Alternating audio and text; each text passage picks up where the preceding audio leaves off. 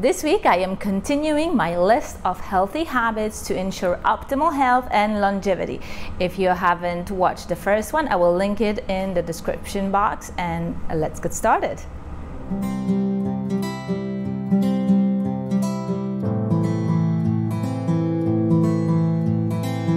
Number 6, meditate, pray, do affirmations, visualize. Whatever your spiritual practice is, engage in it, and if you haven't found it yet, try to find it. It is my observation that people that do spiritual practice, whatever it may be, generally feel more content with life and do better when it comes to overall health and longevity. And it makes sense. Obviously, I'm talking only in the context of health. There's a lot more to talk about when it comes to religious practices and spirituality. This is just a narrow focus on health. And what you are accomplishing when you are making a conscious choice to be disciplined, to sacrifice pleasure for some remote goal, you are learning to delay gratification. And healthy habits, diet, exercise is nothing else than teaching yourself to delay gratification for some further removed goal in the future. One other aspect of having a spiritual practice is that there is the separation between your spiritual self and your physical body, and you start perceiving your physical body as a temple, a vehicle, something that you are responsible for maintaining and looking after. And so making healthy choices, establishing healthy habits, it becomes kind of obvious and not challenging at all. And again, this aspect of delaying gratification, engaging in strenuous exercises, giving up on your cravings because you are maintaining your body, which is your temple, becomes a lot easier once you have that understanding. So if you'd like to engage in some spiritual practice but you don't know where to start, I would recommend Wim Hof breathing.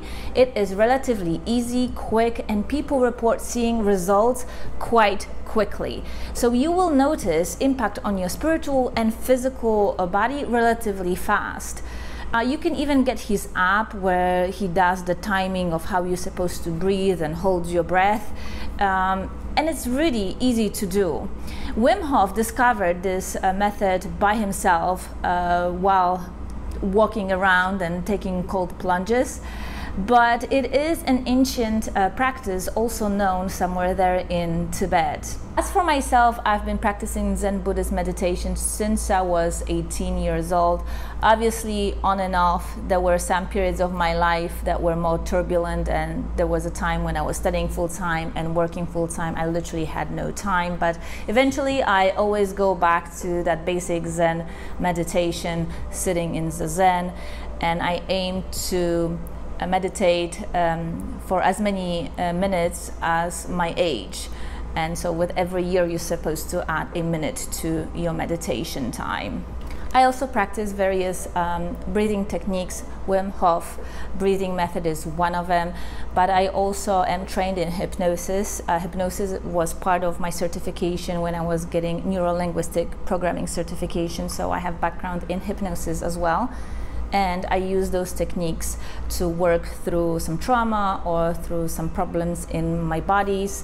One of the techniques I use is known as rebirthing or connected breathing. And number 7, have your health goals defined. I know it sounds obvious, but have you thought what healthy means to you, what your golden years should look like, how you want it to be?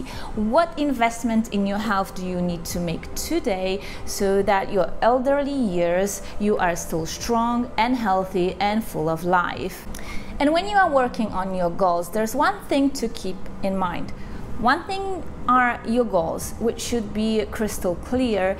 The other steps are the processes, how you get there, what your system for reaching your goal is. And this part is where you need to be flexible, because there will be a lot of things that will get in your way and you will have to adjust your strategy, and this is not going to be a problem as long as your goals are clearly defined. Next one up is a good night's sleep. There have been books focus groups, studies conducted on the importance of sleep and what it takes to have a good night's sleep, and yet we don't pay enough attention to it, especially in our younger years. It is almost a burden to commit to 7 to 8 hours of sleep a night.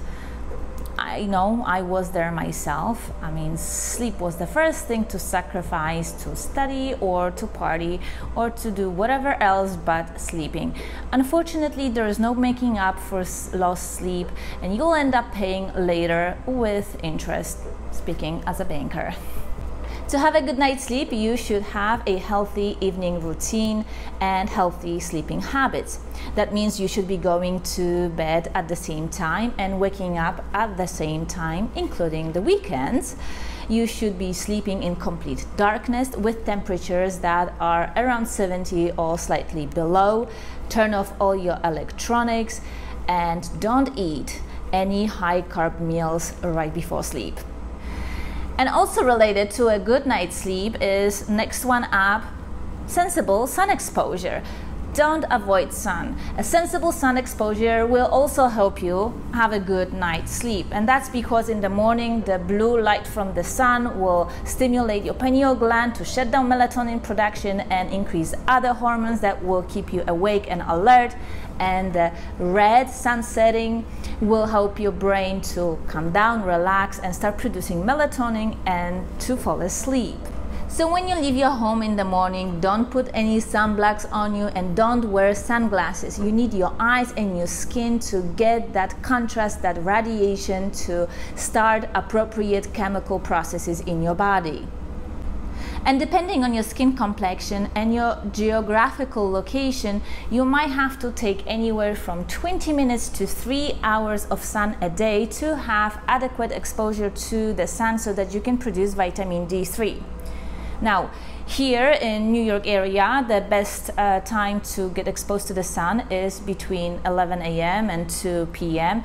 and that is the UVB radiation. That is the same radiation that will give you sunburn, but that is also the same radiation that stimulates your skin to produce vitamin D3.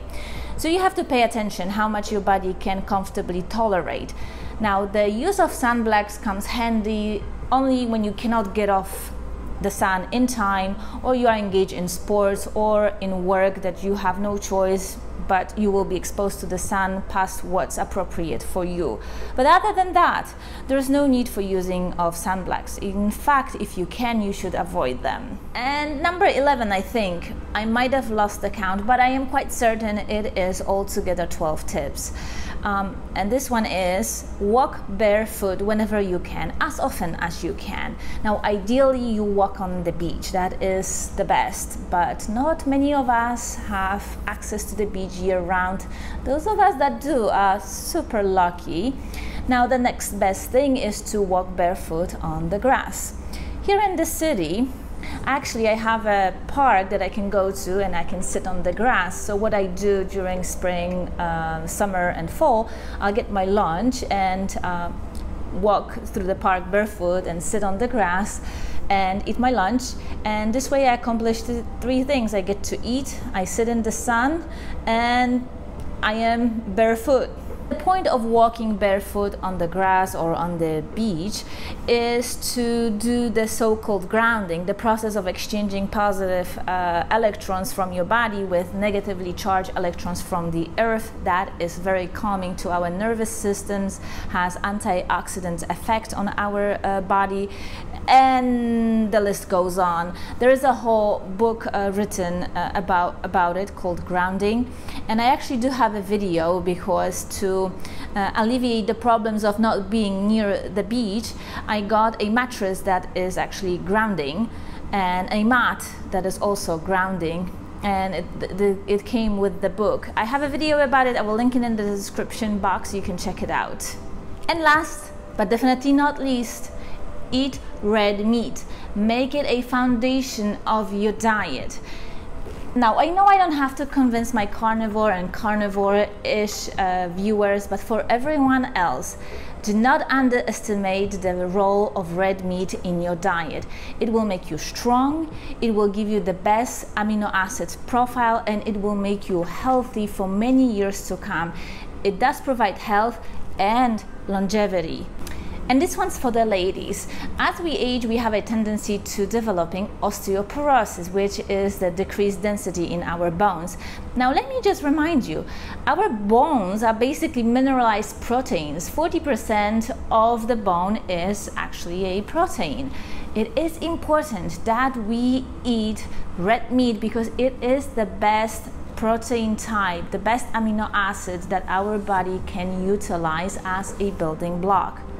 Tofu or chicken or any other bean protein does not come close. They shouldn't be even put in the same categories as proteins. Red meat is the best for strength and longevity. Alright, so this concludes my 12 lifestyle tips that will ensure good health and longevity.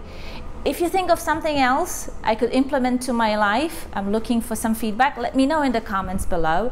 And if you haven't yet, subscribe, hit that notification bell, and I'll see you in my Friday findings. Bye!